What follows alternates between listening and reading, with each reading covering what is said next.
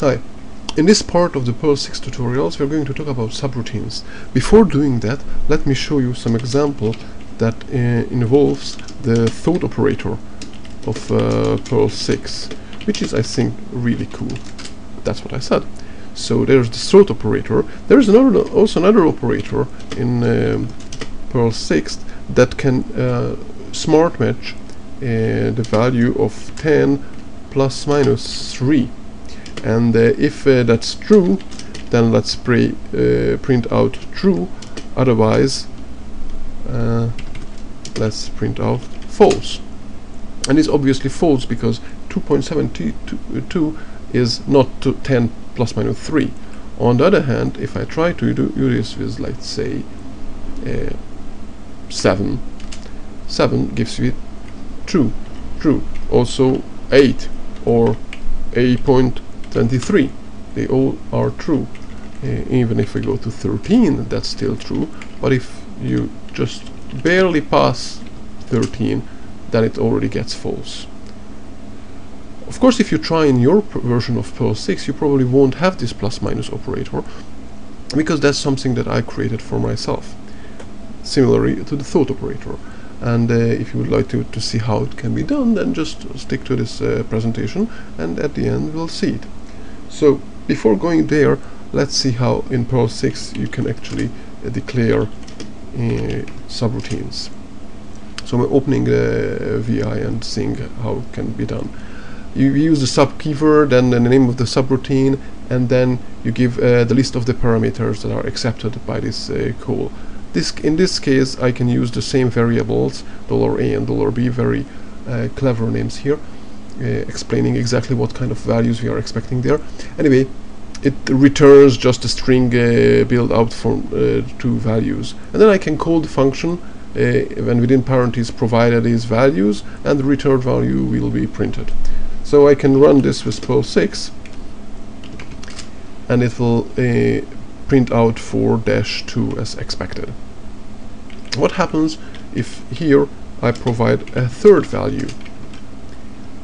Perl 5 users would think that it should work, but in Perl 6 it strictly checks whether the number of parameters fits the right number that was expected. So it gave me a exception. The same will happen if you provide few parameters, less than enough parameters. You will get an exception there. Obviously, Perl 5 users will worry about and would prefer to have a way to write a subroutine without all kind of restrictions, and they can do that actually, because they can write a subroutine like this, and then instead of using the $A and $B, which are not declared now, the values are passed in the @_ array, and then I can just call this way and see how I can call it several different types of values. Now if I call this, it will return the data structure as was created by the Perl method. Now of course you might not want to throw out all the nice features of Perl 6 just by using the old version of subroutine creation. So let's see what else you can do with the new way. One thing that you can do is say that the second parameter is actually optional.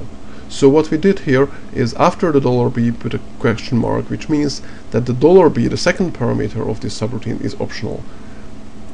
If the user calls it with two parameters, it will see that A gets 4 and B gets 2. If it calls with only one parameter, then $B will be some kind of an undefined value.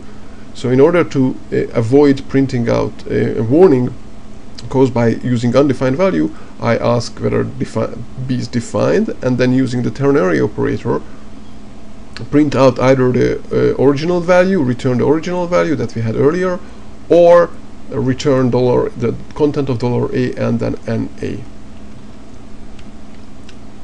Running this script, you will see that what we expected is what happens. It gets 4, 2, and 4, and not A. Of course, some people will prefer here to give $B some kind of a default value. So they'll go and say, okay, let's put a default value here. and use this operator in Perl 6 and type in, let's say that's 17. Now if we call this one, it will blow up, throw an exception saying cannot modify read-only value. And that's because in Perl 6 all these parameters $A and $B are by default read-only, so you can't change them. So how can you give default values? Well, there are two ways for that, at least, depending on what you really want. One of them is to give a default value here, right in the definition. And in that case, you don't even need to put the question mark, because by creating a default value, adding a default value to a variable, you automatically make it optional. And that's what you say. You can see 17 got $B got 17 as we expected. And that's the way how you can put a default value there.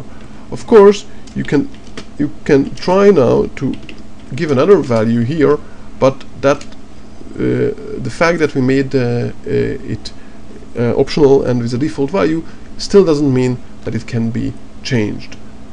In order to do that, what you can do is, it's still optional now, say that it is a copy of the original value, and then let's put it a default value here. We can call this, and then we get the default value. And we make $B changeable, because now instead of passing the value as an alias, we are passing it as a copy, so $B is going to be a change, something that can be modified. In addition to this, you might be interested in how to provide restrictions to what values can be passed. In Perl 6, you can tell the subroutine that certain parameters are restricted to certain types. So here I say that $B needs to be an integer. In this case, if I call it this way, giving it an integer, that will work. But if I give it a string, it will give an exception, throw an exception. And that's what happens.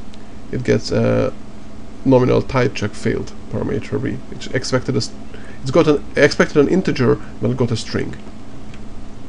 In addition to this,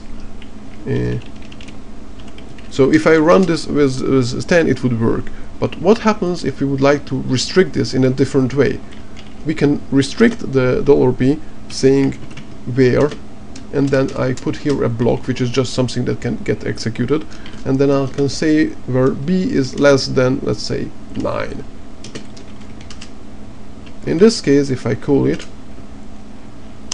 it will run the first one, but the second one gets a constraint type check failed for parameter B. It's because $B wasn't less than 9 as expected. So if there are of course a lot of other ways to declare subroutines, but instead of going there, let's have a look at how we declare the operators we had. So an operator in Perl 6 is just a funny looking subroutine in the end. So the way to declare such a subroutine is to declare such an operator is to declare a subroutine. Say that in this case an infix operator.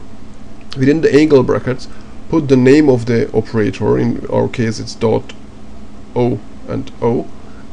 Provided the names of the two parameters that we are expecting, and because this is an infix operator, it needs a left-hand side and a right-hand side. And then within the block, do something what you would like it to do. In my case, that's just printing out the first parameter, then things, and then the thought, which is the second parameter. And then I can use this way. I can run this right from the command line, and you can see that's what happens. Similarly, well, this is the same file. Similarly, we can declare the plus minus operator, which is again an infix operator, gets two parameters, a and b, and then creates a range. A range is just two values and with two dots in between. So it's the a minus b and a plus b. That's the range operator. And then you can use the plus minus operator, which itself creates a range.